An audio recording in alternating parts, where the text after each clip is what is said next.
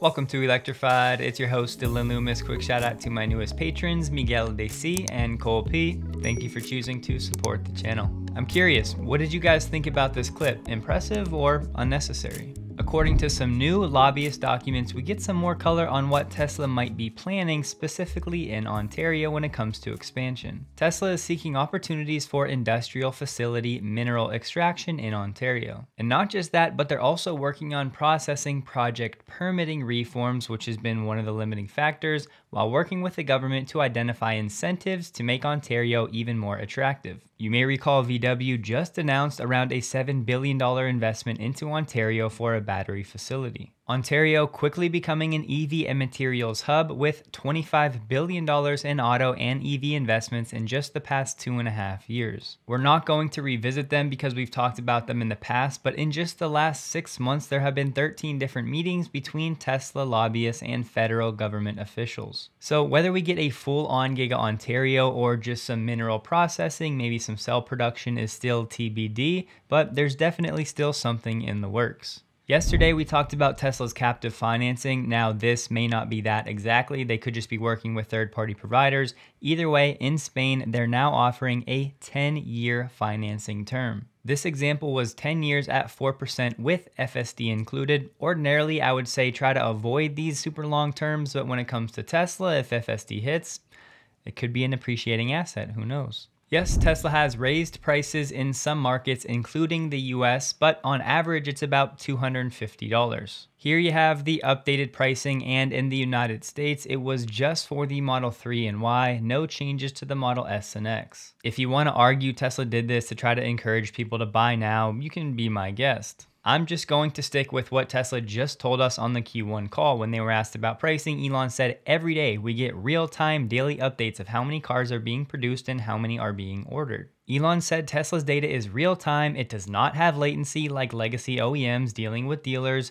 and they just ask, what does it take to achieve a clearing price for our vehicle production? Every single day, 7 days a week, they look at this data and adjust course as needed. I think some of the platform, what we built, that's another very proud moment to see what the way we built it is, we were able to show the feedback coming from customers to the right people in the right departments instantly, almost instantly. So if there are ways they could see that never existed in the automotive world before Tesla. It's honestly a very cool story about how Tesla has all of this real-time data to use, and I actually told that story about 2 years ago in this video, so it'll be below in case you missed it. You may have seen this. Famous tennis star Nick Kyrgios had his Model X stolen, but luckily he was able to use the app and actually mobily slow the car down to help the cops actually find it using that real-time GPS data.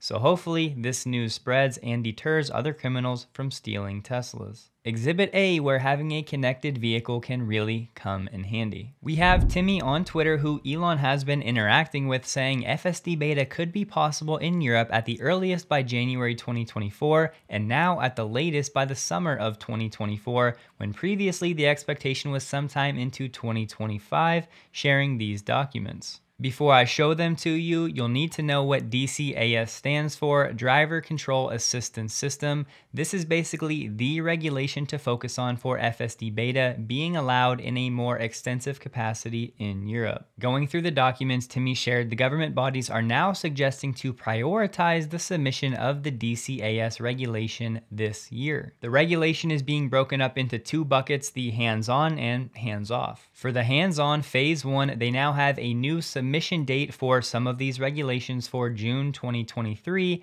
and they say pre-deployment testing of systems upon submission. I won't dive into the weeds because a lot can change in the next 6 months, but if things go well, it sounds like now things have been expedited, so we could see FSD beta again in a more extended capacity about a year sooner than we were previously expecting. And yes, these regulations actually should have been done back in 2021, but some of the powers that be don't want to see change happen.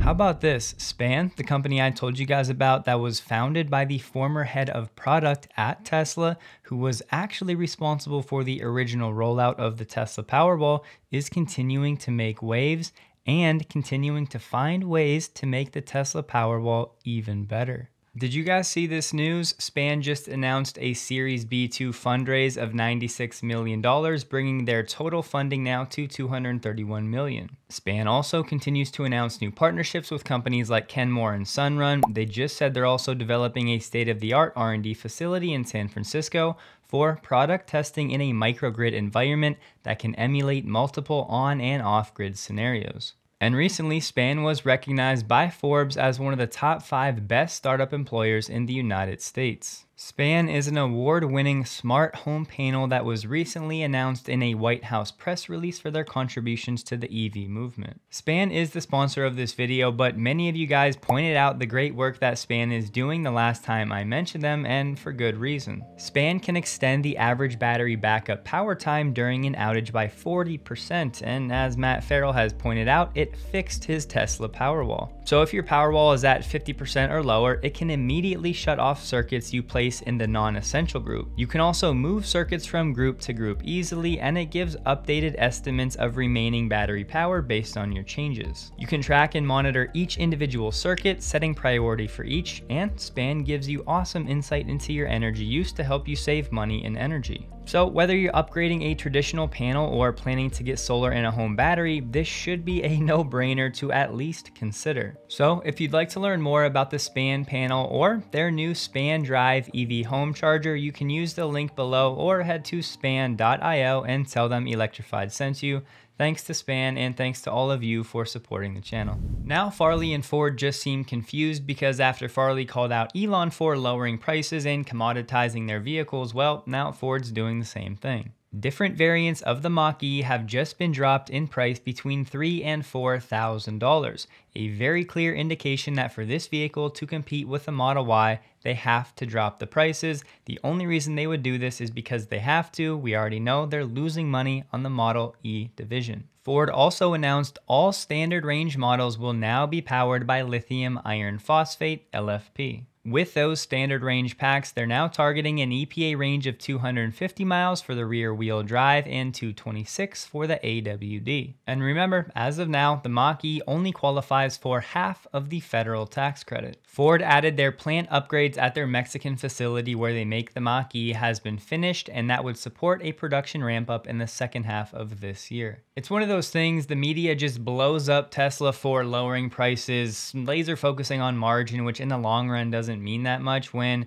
the real story is what Tesla's price cuts mean for everybody else. Case in point, Exhibit A, all of these other companies that are really trying to survive that are going to have to lower prices to try to compete with the Tesla vehicles. Today at 4:05 p.m. Eastern Time, Ford will release its financial earnings for Q1, and the conference call will follow at 5 p.m. Eastern Time. Here's a storyline we've been talking about now for months, and more people are waking up to what's going on. You may recall Carlos Tavares, the CEO of Stellantis, warned that Europe needs a strategy to compete with China's lower prices. European-made electric cars cost 40% more than the Chinese models, adding it's a very bleak scenario. In an odd way, it's almost a blessing in disguise for the legacy OEMs in the United States to not have to deal with this Chinese competition right now, because BYD is still in the process of deciding if it's going to sell passenger cars to Americans, mainly due to political tensions. If you take just a second to think about what the US auto market would look like if these very affordable BYD EVs were coming to the United States,